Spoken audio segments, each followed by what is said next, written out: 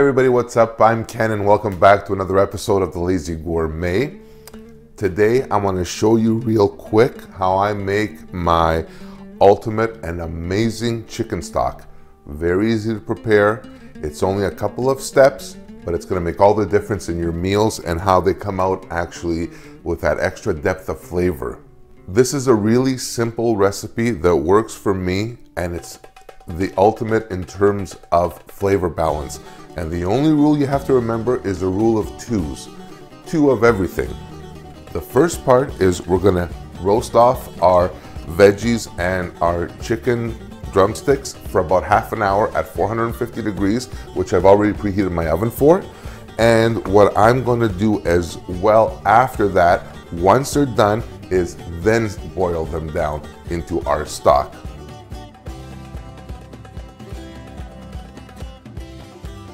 Make life easier on yourself. Don't torture yourself with major cleanups. Put a little parchment paper underneath and you're gonna be laughing. So to get us going, what I'm gonna do is just lop off the ends of my carrots. And for this, I'm just gonna chop them up into little pieces. Nothing complicated at all. And throw those in. And when you're doing this, you don't have to peel them. It's all gonna get used for flavor anyway, and that's it. Same with our celery. Goes down into just pieces just like that. Lose the bottom part. This is really not useful for anything, so put that in there as well. The bay leaf I'm actually gonna use afterwards when it comes to the boiling, but for our garlic, I'm just going to use 2 cloves, chop them off at the end, crush them down so we can remove the skins.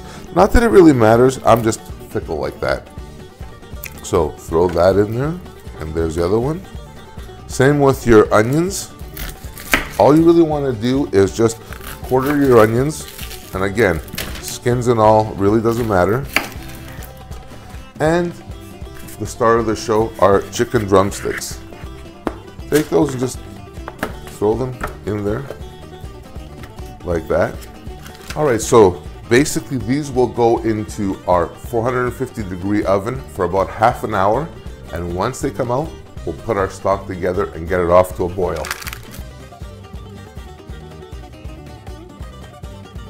All right, so our chicken and roasted veggies are done now. They've been in our oven for about half an hour. So the next part of this is, and you should smell my kitchen, by the way, it's absolutely unbelievable in here. This is that extra layer of flavor that I was telling you about earlier. By roasting these veggies and the chicken off before you put them in your stock pot makes a really big difference in terms of the depth of flavor you're going to experience. Start dumping everything into our stock pot as carefully as you can, because this is hot as sin right now, so you don't want to be messing around and burning yourself.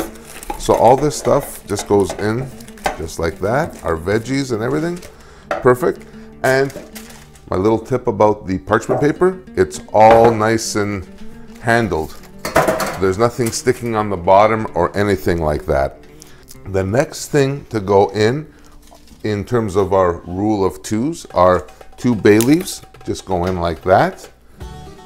2 teaspoons of dried oregano. So what I do here is I put 2 tablespoons approximately of peppercorns. The last step in this is our water. This is Tibetan mountain spring water. It's the only thing that will work. I'm kidding. I'm kidding, that's not true, actually, it's bullshit. I don't even know how I come up with these things. This is just regular tap water. So 2 liters goes in to our pot, and that's it.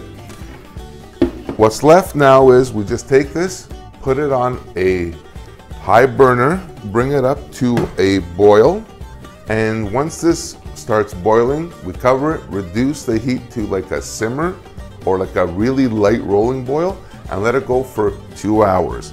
And after that, you're gonna have the most amazing chicken stock that's fresh, super delicious, super wholesome because you know exactly what's going into it and there's no additives, preservatives. And the one thing I want to stress with you now, in case you haven't noticed throughout this whole kind of process, I didn't add any salt at all.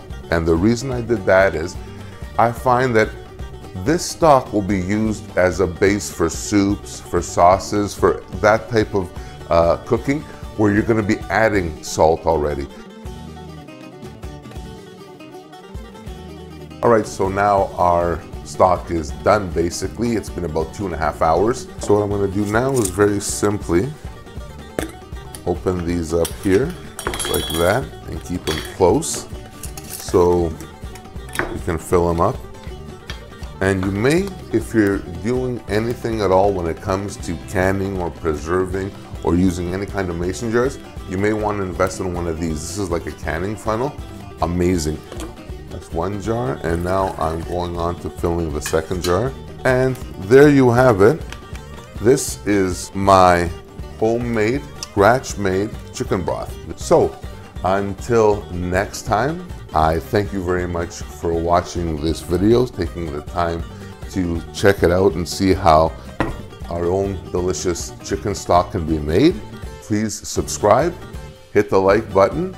It's very important that we all get back to grassroots cooking.